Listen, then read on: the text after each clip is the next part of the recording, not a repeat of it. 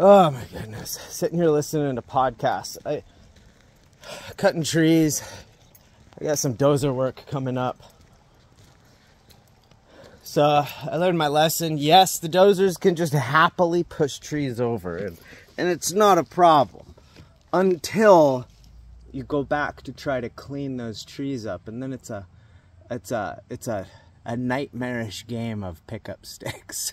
It's terrible. It's all mushed together, smashed together, and no, you don't want to do something like that. So I'm clearing it all out right now before I bring the dozer in. It's easier this way, cleaner. But I'm sitting here and I'm listening to podcasts while I do it. Podcasts that I listen to while I out here and do this stuff. Stuff that I could, like, I don't listen to things that I sit and agree with. I listen to Ben Shapiro. I listen to Steven Crowder. That guy's a fucking... My biggest bugbear on Steven Crowder would be he calls himself a comedian. He's chuckle free. It's a chuckle free zone. The only people, like, they're laughing. I hear him in the studio, you know, I can hear, oh, everybody's laughing and having fun, but I'm like, you're not, it's not funny. I don't, whatever. I don't fucking know.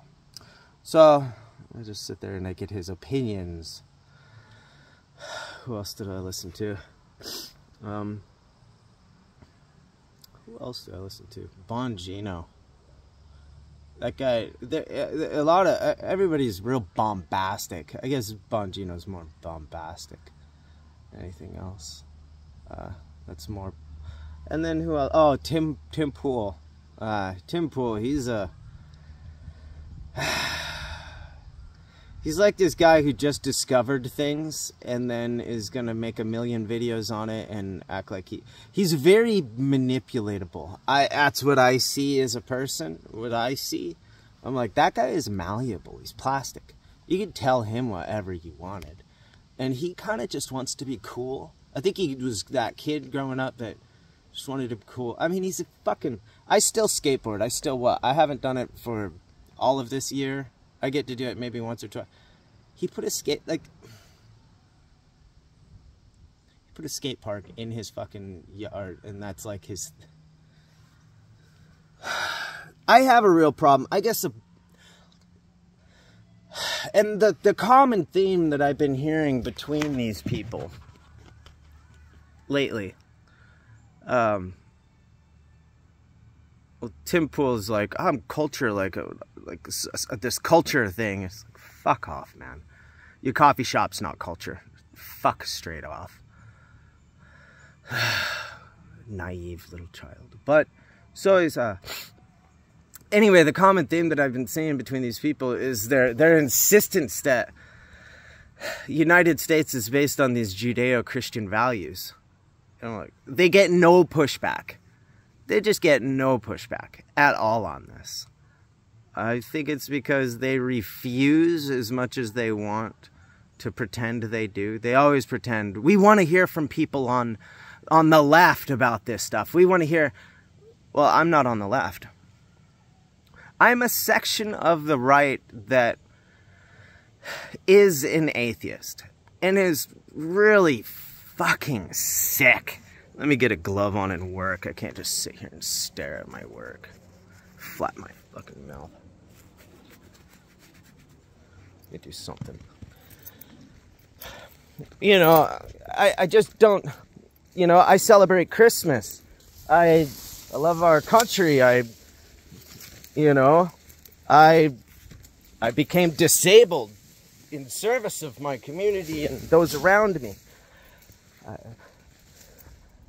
You know, I have very, very strict values and very strict ethics. People would say, oh yeah, but those come down from the Bible.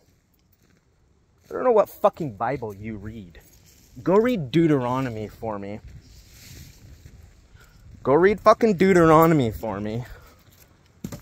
Come back and tell me a few things. Come back and tell me with a straight face that there are only 10 commandments. Just a bunch of Sunday worshipers. They get told stuff and they get to believe it. So they have very little aspect of what goes on, right, outside of their religion. They just get told what to believe.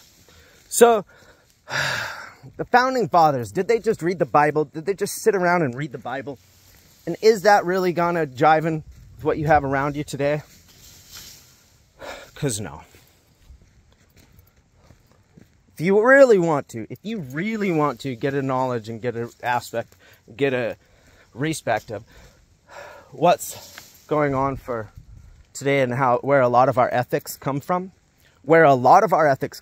today in Christianity, because the ethics of Christianity didn't come from Judaism. Did they? No, they didn't. They didn't. Christianity is what happens when Judaism is introduced to the philosophies of the classical Greek world. Fact. Point, period, paragraph. You don't like it? Sorry. It's the way it is. It's the way it is. A lot of these ethics and a lot of these values that we hold today didn't come from Judaism. They came from the Greek world. They came from the likes of Socrates, Aristotle, Plato. Came from the likes of, great thinkers.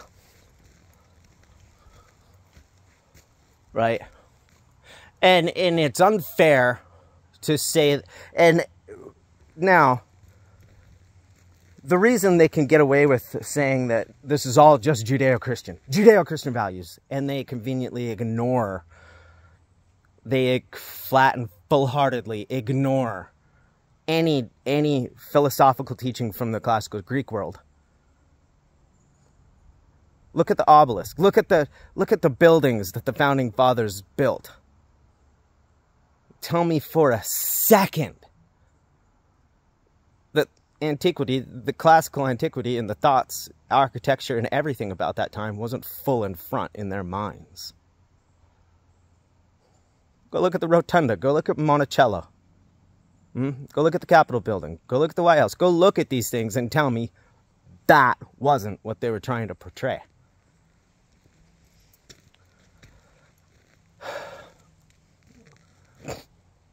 Go look at the style of government that you have set up for you.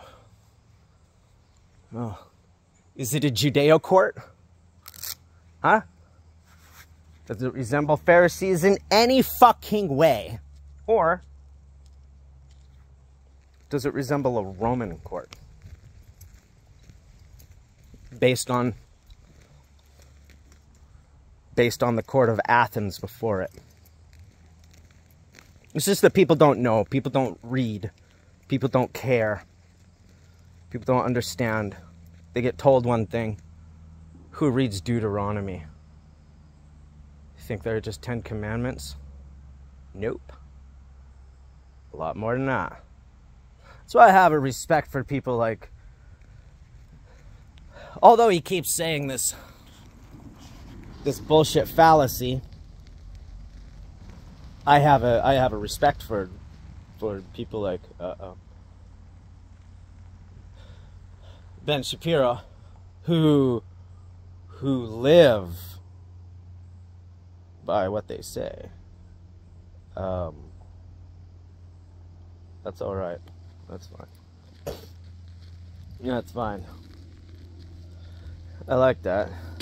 I may think that the religion is stupid and horseshit, but hey, if you're following it to the fucking T and the words line up and your ethics follow my ethics, we're fine. I don't care about it. It's not, I'm not here to talk you out of it. That's the thing about me is, I'm not here to tell you that God doesn't exist. I'm not here to sway you or anything like that. I'm just here to say, like, slowly fucking roll on the Judeo-Christian values shit.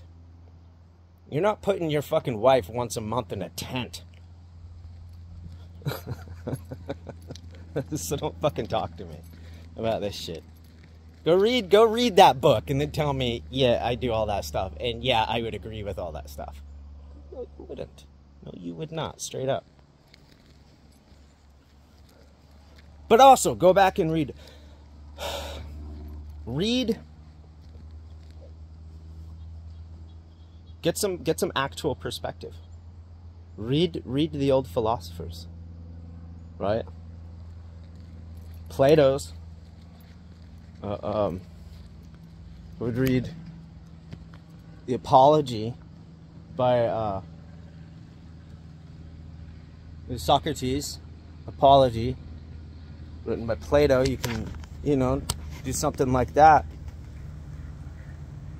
I read a lot of, although Christianity was around at this time, but it's around in its formative years, and we have formative thinkers like Marcus Aurelius. And the teachings of Stoicism.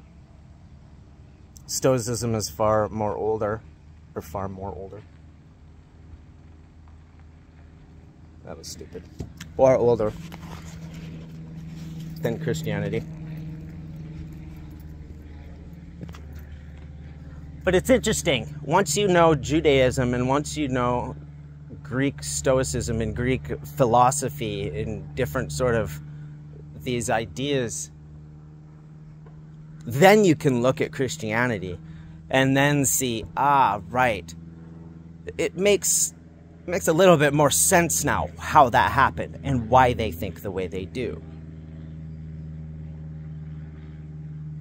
And the reason they don't want to give philosophy any sort of a shrift is because they can't. They can't. These people, these podcasters, their worldview is Christianity. To eat at that at all is a fundamental questioning within themselves that they cannot handle. They can't. La la la la la la la la la. Nah nah nah nah la la la la la la nah. Somebody watching this video probably did this a long time ago and shut it off.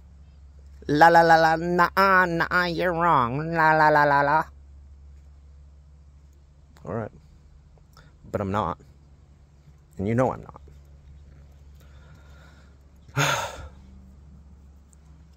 Now that doesn't denigrate where Christianity is today. I think if people are going to believe in a God, I'd rather them, have the ethics and morality that says, leave me the fuck alone and do what you want. Right? It's classical liberalism, people call it. If that didn't show itself up in the Bible there, ding dong. Where did that come from?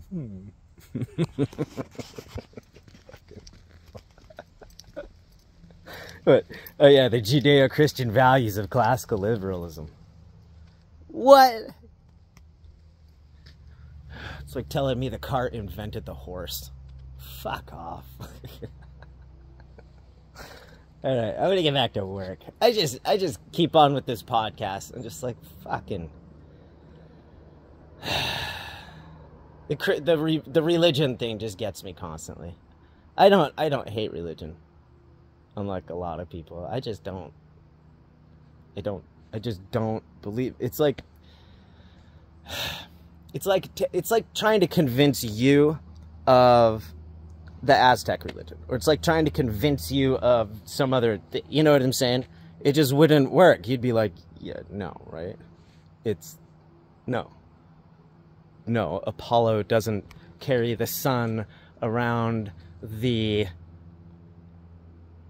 Helios, right? Helios isn't a fucking thing. His chariot isn't a thing. Right? It's like me trying to tell you that, It's like, no, it's not real. And I don't have to hate that for me to say, no. But I still celebrate Christmas and I still have fun because it's fun. And it's popular culture. And it's whatever. Where did that come from? Don't give a shit. It's here now. Christmas, yeah, but that's Christianity. Ha ha ha. Okay.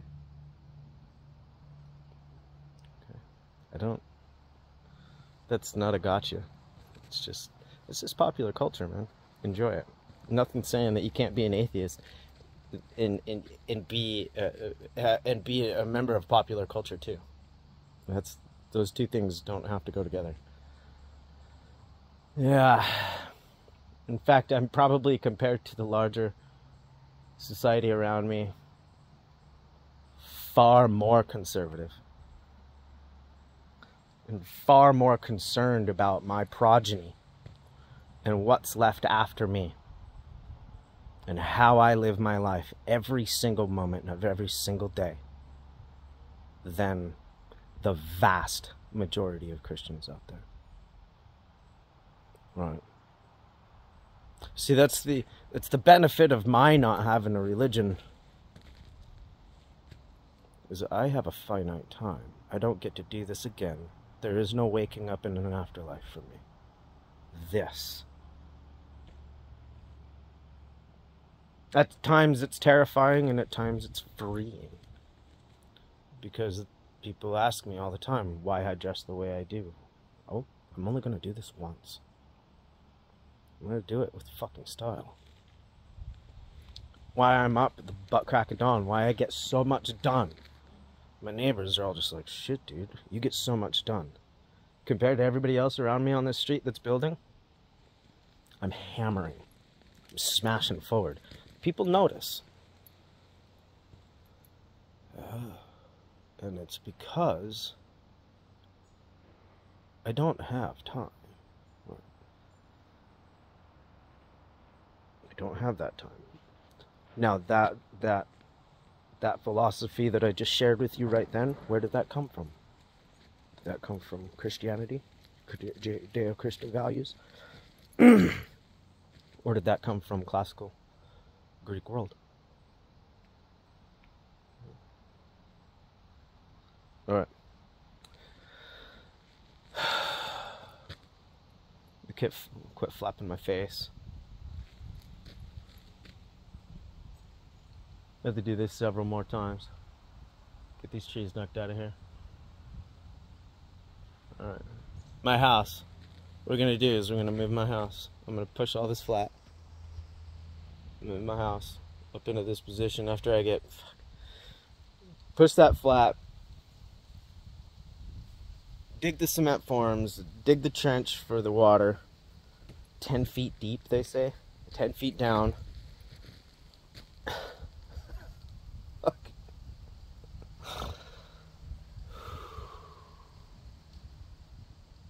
I don't think that's gonna happen. I think I'm gonna have to get away with something else. Oh well. If you want to see my adventure and see all if you want to see the actual building process and what we're doing, I have a membership and I'm putting all that stuff on membership. I'm sharing it with those people. Because it's those people, you're all appreciated. But it's those people who fill up that tank. You get me? In order to reward them and have a special thank you for them, all my building, everything that involves that tank, right, is given to those people. I already have one subscriber, Keith Evans. Thank you very much. I appreciate you. Hammer through this. It's all for my daughter. It's all for my daughter. And her children, and her children, and her children. It'll start with me. You see. It's my values.